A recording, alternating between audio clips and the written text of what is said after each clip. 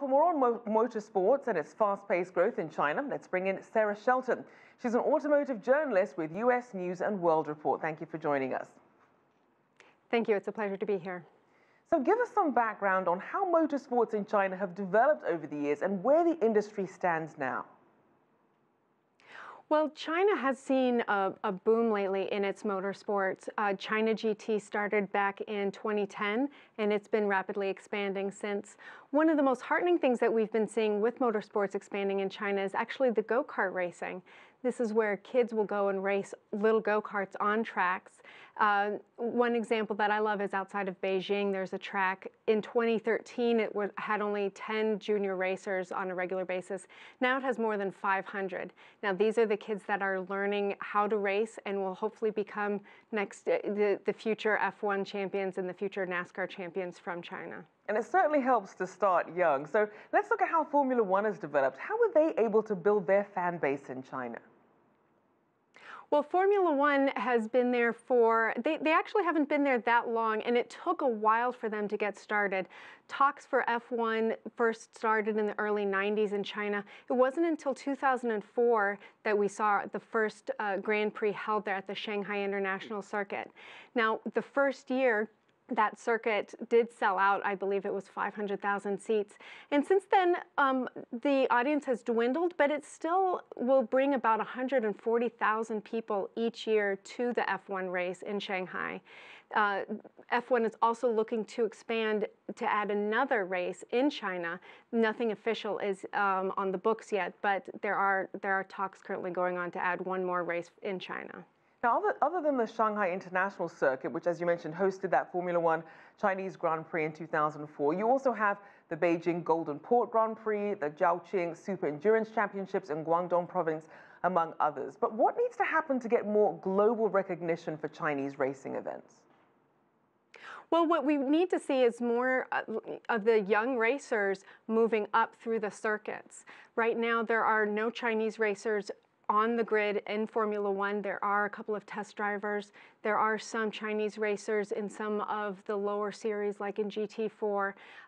But I think that what would definitely help is to see more drivers move up to some of the top series. And I know that's one of the things that NASCAR is hoping to do when they go to China, is get Chinese drivers to move up through the Chinese series and then hopefully over to the US. They've had some success with this in Mexico currently. So how is NASCAR actually faring in China right now?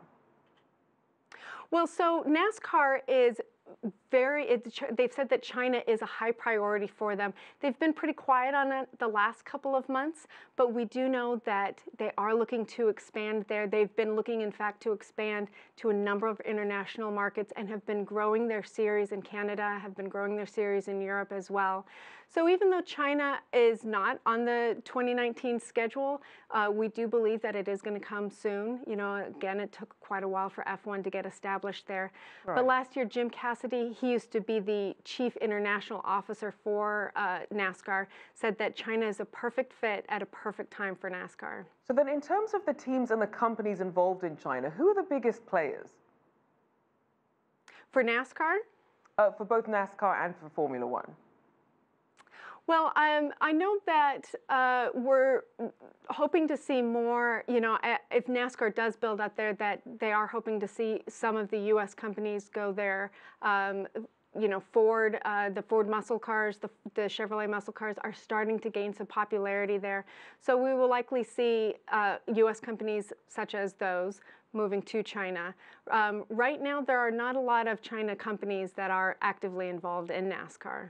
And so tell us a little bit about the barriers to entry. Are there a lot of opportunities for people there to get some sort of specialized training to really help get more people interested in racing professionally? Well, that's where the go-karts really come into play, and that's why it's exciting to see that so many go-kart tracks are spreading around China, because that is really the first opportunity for a lot of people to get behind the wheel, to both get training, but also to get excited about it and to want to be watching it on a regular basis. And if you had to say what the biggest hurdle was in terms of growing the industry, what would that be?